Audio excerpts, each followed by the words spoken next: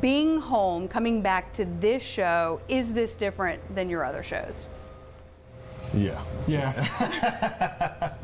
Yeah, we were talking like, yeah, I mean, this is where we always went to see shows. This is where my first concert ever was here. Really? Who'd you see? Right. Huey Lewis and the News. Yeah. Yeah. Okay. Yeah. So for you, it's just different. Yeah, it's similar. I mean, I remember, you know, coming to big shows here. This was like where you saw a big show. Yeah. You came to the Civic Center. Right. You know, and it's like, it's really kind of surreal to be, you know, to like see the load-in dock and stuff like that. Yeah. You know, it's like, And you're like, oh, this is what happens back here. yeah, this is where they worked on Stomper Bully, like during the tractor pull, you know.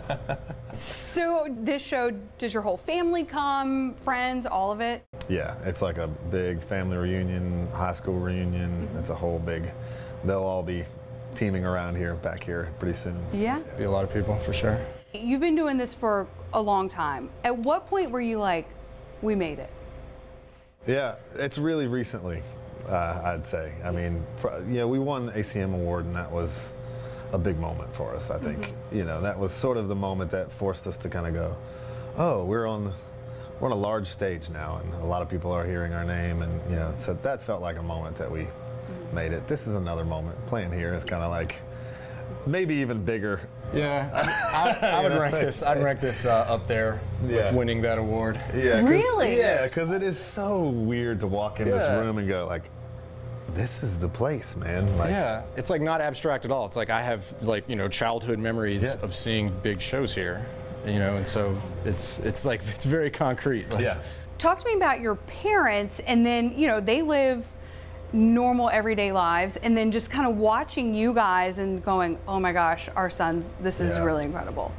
They're very proud, obviously, and yeah, they live. You know, my parents live in Buchanan, and you know, they're famous themselves now. For, you know, but yeah, they're very proud. They come out to shows as much as they can, and you know, whenever they do, something has grown. You know, there's like more crew, and they're always just kind of like, wow, look at this operation. You know, it's impressive to us. It forces us to kind of look at it through their eyes too, and go, you're right, Dad, this is huge. You know? Yeah, I think it's kind of cathartic for them. You know, like I know for my parents at least, like they had to listen to me learn to play drums every single day for years and years. Yeah. And so it's nice that they got a little return on their investment. Right. You know, so they're naturally really excited. We were telling the story the other day of my dad turning the basement. I used to play in the basement, and the light switch was upstairs, and he would finally get sick of it and turn the light off. That's a good technique. That works. That one worked. That is incredible. That's hysterical. Find my way back up the stairs in the dark. Yeah. So when you come back here, I mean, you know, people know who you guys are. When you're out on the road, they, you know, it's just like outpouring of love. But when you come back here, do you feel like it's different, where you can, you know, just be yourself? It's a weird mix, I'd say, of, you know, of all the people that knew you when, you know, and it's sort of heartbreaking because you want to hang out with them all, and you can't. You're, you know, working, it's busy, and there's family and everything is going on. But and then yeah, it's a little even stranger to like walk down the street and someone recognize you, and you're like, this is my home, like that. You know, it's a weird, surreal thing. Yeah. Yeah. Yeah. Yeah, probably seeing people you know, who know you really from, you know, years and years and years. Yeah. It's like that adds an extra edge to it, I think. Like you know, because you know, we're the same people pretty much. Yeah, and it's funny to see your like friends watch like a crowd of people like respond to you, and they're like, for this guy? Yeah. It's like, do you guys know who you're... You know what he did in high school? Yeah, I mean, like, let me tell you the story. Not that impressive. Yeah. That's really funny. Yeah. So looking back over the years, and obviously you guys are now to a point where, you know, everybody knows who you are. What are you most proud of? Man, I think I'm proud that we stuck with it, you know, that we did.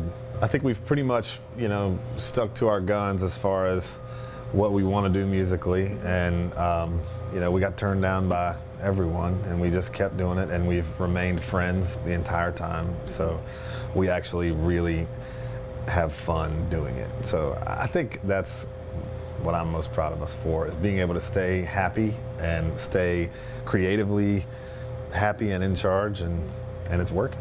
Yeah, I'm really, I'm proud of the music we make, I'm proud of the fact that we did kind of do it our way. Yeah. You know, as much as you can within Nashville, and you know, and it's like he said, you know, we still get along, which is a miracle. It is. Yeah, and you know, we should be proud of that. Like, you know, so yeah, we got like a functional thing, and it seems like, you know, we're trying to build it in such a way that it would be a career instead of a, you know, flame out. We're trying to avoid that, and I feel like we're on the right track. And you know, I'm just really proud of all the associations, all the great people that we've been lucky enough to meet along the way. What would you tell, you know, your 15-year-old self as you're playing in your basement in Botetourt County? You're not gonna believe this. You know where you just saw Garth play? You're going to play there. Don't worry about all those bad grades you got in college. Doesn't matter. Right? No, that would not be what I would say. Yeah. I would say practice to a metronome. Yeah. That's what I would say. Practice would definitely be. Yeah. I would have been, you know, sage advice. I don't think I would do anything. It seems like it worked. Yeah, I don't think I would do too much differently. It seems like the timing and everything, it all kind of worked itself out. What would you be doing if you weren't doing this? Whew. I don't know. You know, I mean, I went to illustration. I have a major in illustration. I went to VCU, so I would probably be trying that, but I don't know if I'd be succeeding in that. I'd probably be working outside somewhere. That's probably where I would be with a degree in illustration. I'd be right next to you digging a hole. Yeah, and then in your spare time, you get to do a few posters. So we're digging holes. Yeah. What do you want to say to the fans? You know, the people who are here, who are already lined up outside. I mean, we just can't be, you know, thankful enough and grateful enough for our lives have been completely, you know, flipped upside down in a really great way. You know, we're getting to live truly, as cheesy as it sounds, we're living a dream. We went to shows in this building, and we dreamt in that moment of being on that stage. So now here we are. So the fact that people would listen to our music and buy our music and tell other people about it is the only reason that we're here. So you know, just endless thank yous. I mean, I would say the same thing. I can't believe I play in a band that people like. Yeah. Like, I've played in a lot of bands. I've never gotten to play in one that people enjoyed listening to. So yeah, I feel very grateful that people you know, like the music enough to come to the show or buy it or listen to it at all. Is there a time that you look back and you think that you remember where somebody was like singing your song or something like that, and you're like, oh my gosh, like? It happens every night. It's just, there's no feeling like that, you know, when you create something from nothing, you know, and then it resonates that far that you can travel around the world, really. At this point, we play all over the world, and people know the words to something that we created is an unbelievable feeling. So anytime you can hear that happen, it sets you back on your heels.